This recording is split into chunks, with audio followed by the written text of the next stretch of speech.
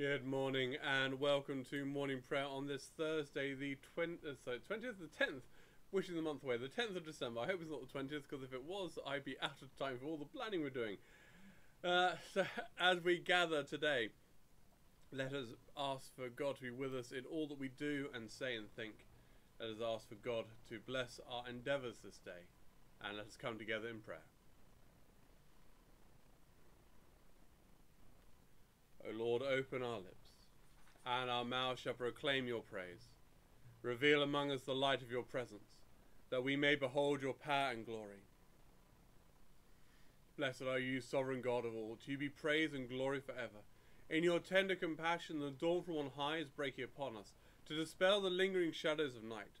As we look for your coming among us this day, open our eyes to behold your presence, and strengthen our hands to do your will, that the world may rejoice and give you praise. Blessed be God, Father, Son, and Holy Spirit. Blessed be God forever.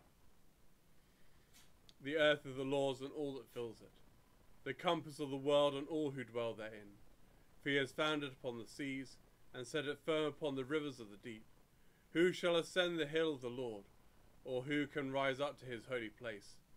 Those who have clean hands and a pure heart, those who have not lifted up their soul to an idol, nor sworn an oath to a lie. They shall receive a blessing from the Lord, a just reward from the God of their salvation. Such is the company of those who seek him, of those who seek your face, O God of Jacob. Lift up your heads, O gates, be lifted up, you everlasting doors, and the King of glory shall come in. Who is the King of glory? The Lord strong and mighty, the Lord who is mighty in battle. Lift up your heads, O gates, be lifted up, you everlasting doors, and the King of glory shall come in. Who is this King of glory? The Lord of hosts, he is the King of glory.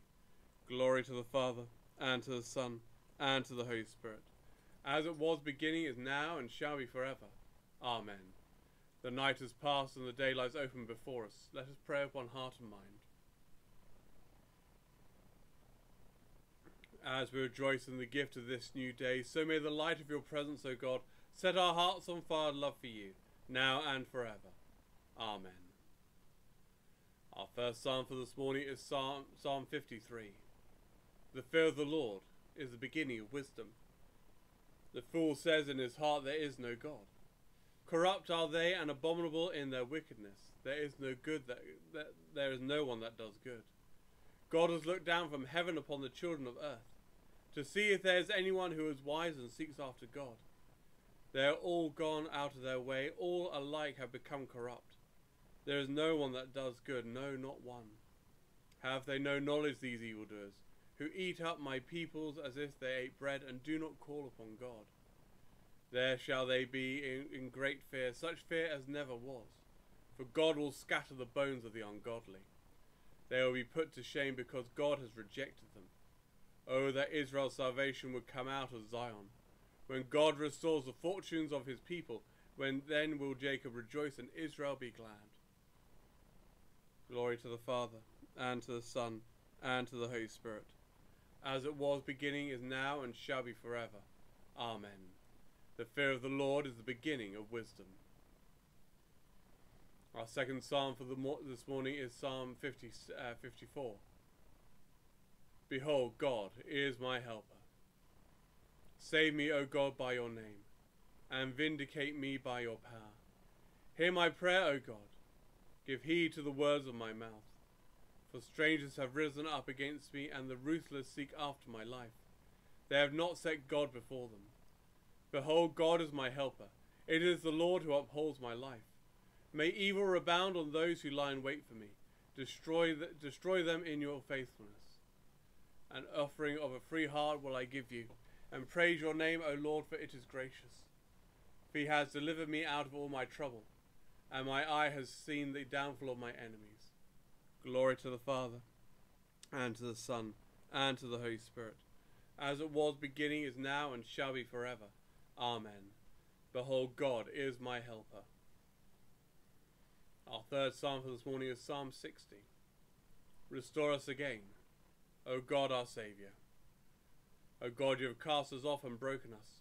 You have been angry, restore us to yourself again. You have shaken the earth and torn it apart. Heal its wounds, for it trembles. You have made your people drink bitter things. We reel from the deadly wine you have given us. You have made those who fear you to flee, to escape from the range of the bow, that your beloved may deliver us. Save us by your right hand and answer us. God has spoken in his holiness. I will triumph and divide Shechem and share out the valley of Succoth. Gilead is mine and Manasseh is mine. Ephraim is my helmet and Judah my scepter. Mur shall be my washpot, over Edom will I cast my sandal. Across Philistia will I shout in triumph. Who will lead me into the strong city? Who will bring me into Edom? Have you not cast us off, O God? Will you no longer go forth with our troops? Grant us your help against the enemy, for our earthly help is in vain. Through God we do great acts, for it is he that shall tread down our enemies. Glory to the Father, and to the Son, and to the Holy Spirit, as it was beginning, is now, and shall be forever. Amen. Restore us again, O God, our Saviour. Our Old Testament reads a continuation of the book of the prophet Isaiah, chapter 48, verses 1 to 11. Hear this, O house of Jacob, who call on the name of Israel, and who came forth from the loins of Judah, who swear by the name of the Lord and invoke the God of Israel, but not in truth or right. For they call themselves after the holy city, and lean on the God of Israel. The Lord of hosts is his name. The former things I declared long ago, they went out from my mouth, and I made them known. Then suddenly I did them, and they came to pass, because I know that you were obstinate, and your neck is an iron sinew, and your forehead brass. I declared them to you from long ago, before they came to pass, and I announced them to you, so you would not say, my idol did them. My carved image and my cast image, and my carved image and my cast image commanded them. You have heard, now see all this, and will you not declare it? From this time forward I will make you hear new things, hidden things that you have not known. They are created now, not long ago. Before today you have never heard of them, so that you could not say, I already knew them. You have never heard, you have never known. From of old your ear has not been opened. For I knew that you would deal very treacherously, and that from the birth you were called a rebel. For my name's sake I defer my anger. For the sake of my praise I restrain it for you, so that I may not cut you off. See, I have refined you, but not like silver. I have tested you in the furnace of adversity. For my own sake do I do it. For why should my name be profaned? My glory I will give to no other. This is the word of the Lord. Thanks be to God. Lift up your voice with strength, O herald of good tidings. The wilderness and the dry land shall rejoice. The desert shall blossom and burst into song. They shall see the glory of the Lord, the majesty of our God. Strengthen the weary hands and make firm the feeble knees. Say to the anxious, be strong. Fear not, your God is coming in judgment, coming with judgment to save you. Then shall the eyes of the blind be opened, and the ears of the deaf unstopped. Then shall the lame leap like a harp, and the tongue of the dumb sing for joy. For waters shall break forth in the wilderness, and streams in the desert. The ransomed of the Lord shall return with singing, with everlasting joy upon their heads. Joy and gladness shall be theirs, and sorrow and sighing shall flee away. Glory to the Father, and to the Son, and to the Holy Spirit, as it was beginning, is now, and shall be forever. Amen. Lift up your voice with strength, O herald of good tidings. Our New Testament reads a continuation of Paul's first letter to the Thessalonians, chapter 3, from the beginning to the end of the chapter. Therefore, when we could bear it no longer, we decided to be left alone in Athens, and we sent Timothy, our brother and co-worker for God, in proclaiming the gospel of Christ, to strengthen and encourage you for the sake of your faith, so that no one would be shaken by these persecutions. Indeed, you yourselves know that this was what we are destined for. In fact, when we were with you, we told you beforehand that we were to suffer persecution. So it turned out, as you know. For this reason, when I could bear it no longer, I sent to find out about your faith. I was afraid that somehow the tempter had tempted you, and that our labour had been in vain. But Timothy has just now come to us from you and has brought us the good news of your faith and love. He has told us also about that you also remember us kindly and long to see us, just as we long to see you. For this reason, brothers and sisters, during all our distress and persecution, we have been encouraged about you through your faith. For we now live, if you continue to stand firm in the Lord. How can we thank God enough for you in return for all the joy that we feel before our God because of you? Night and day we pray most earnestly that we may see you face to face and restore whatever is lacking in your faith. Now may our God and Father himself and our Lord Jesus Christ direct our way to you, and may the Lord make you increase and abound in love for one another and for all, just as we abound in love for you. And may he so strengthen your hearts in holiness, that he may be blameless before our God and Father at the coming of our Lord Jesus Christ with all his saints. This is the word of the Lord. Thanks be to God. Now is the time to awake out of sleep, for the night is fast spent and the day is at hand. Now is our salvation nearer than when we first believed, for the night is fast spent. Let us therefore cast off the works of darkness and put on the armour of light, for the day is at hand. Put on the Lord Jesus Christ and make no provision for the flesh, for the night is fast spent, and the day is at hand. Look towards the east, O Jerusalem, and see the glory that is coming from God. Blessed be the Lord, the God of Israel, who has come to his people and set them free.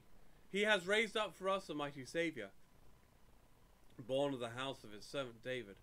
Through his holy prophets God promised of old to save us from our enemies, from the hands of all that hate us, to show mercy to our ancestors, and to remember his holy covenant. This was the oath God swore to our father Abraham, to set us free from the hands of our enemies, free to worship him without fear, holy and righteous in his sight all the days of our life. And you, child, shall be called the prophet of the Most High, for you will go before the Lord to prepare his way, to give his people knowledge of salvation by the forgiveness of all their sins. In the tender compassion of our God, the dawn from on high shall break upon us, to shine on those who dwell in darkness and the shadow of death, and to guide our feet into the way of peace. Glory to the Father, and to the Son, and to the Holy Spirit, as it was beginning, is now, and shall be forever. Amen. Look towards the east, O Jerusalem, and see the glory that is coming from God. So let us pray.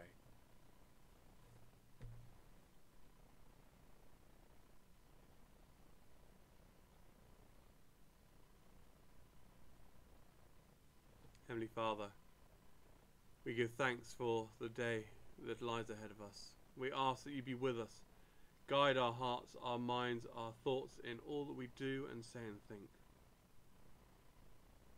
We pray that you will help us to show your love to one another this day, that we will show kindness and compassion to our neighbours, to our friends, and to those we do not like.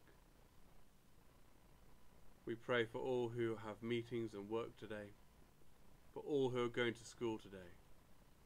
We pray for those who are working at home, for those who are retired, for those who are shielding, and those who are housebound.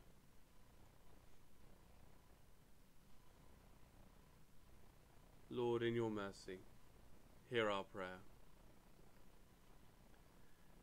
Holy Father, we pray for all being affected by the coronavirus. We pray for those who are in need of our prayers and thoughts today. We pray for those who are currently testing positive, for those who are in self-isolation, for those who are in quarantine, for those who are shielding. We pray particularly for those who are unable to attend school because of shielding, for those who are having classes disrupted due to infections. We pray for those who are in hospital and those who have died. We pray for all who are receiving the vaccine and for all who are longing for it. Lord, in your mercy, hear our prayer. Gracious Lord, as we approach Christmas, help us to be mindful of the true meaning of your Son coming into the world, born of a human mother. We pray for his message and give thanks for the hope that he brings. We pray that his word and your love will be known by all throughout the world. Lord, in your mercy, hear our prayer. Heavenly Father, we pray for this benefice, for its churches, for your congregation and for your faithful people. We pray for those who are unable to come to church at the moment. We pray for those who we miss and who we love. We pray for those who we are longing to see again.